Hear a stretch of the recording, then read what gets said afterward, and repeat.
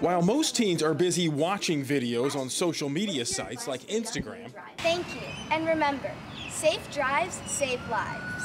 16-year-old Sarah Morales is busy making them. I feel that as citizens, we should follow the laws because they're there for a reason, especially on the road, to keep our community safe as well. She started her own traffic safety initiative, Safe Drives Save Lives, after witnessing the aftermath of a crash near her home. I realized that it happened because someone just didn't know the rules of the road correctly, and I just wanted to spread awareness and show people the responsibility that they take every time they get behind the wheel.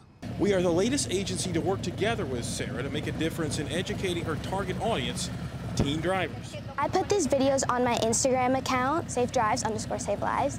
She says each video normally gets between 200 and 400 views. I think the impact I've had is that sometimes they realize that maybe they're not that knowledgeable about rules on the road, and as long as they come into conscious in that and change their bad habits, I feel that I have made an impact. While we don't want to spoil the impact of Sarah's upcoming video, we can tell you she talked to the chief and our motorcycle officers about all the things teen drivers can do to stay safe out on the road. She's a great social media ambassador for a life-saving cause. For the Coconut Creek Police Department, I'm Scotty Lee.